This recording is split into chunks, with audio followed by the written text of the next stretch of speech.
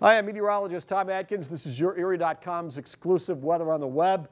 This is the weather forecast for the Lakeshore, the area along and north of Interstate 90, including the city of Erie as we go from Friday night into Saturday. Moonlit skies, a few clouds overnight, comfortably cool, lows by Saturday morning, 55 to 59 degrees.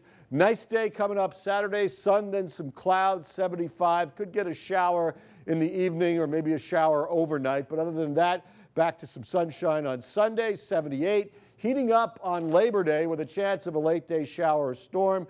Plenty of rain-free weather, but we're back into the mid to upper 80s as we go through next week. Probably the better rain chances holding off until later next week, but steamy heat continuing in the forecast. That is YourErie.com's exclusive weather on the web. Craig Flynn updates you on your Saturday.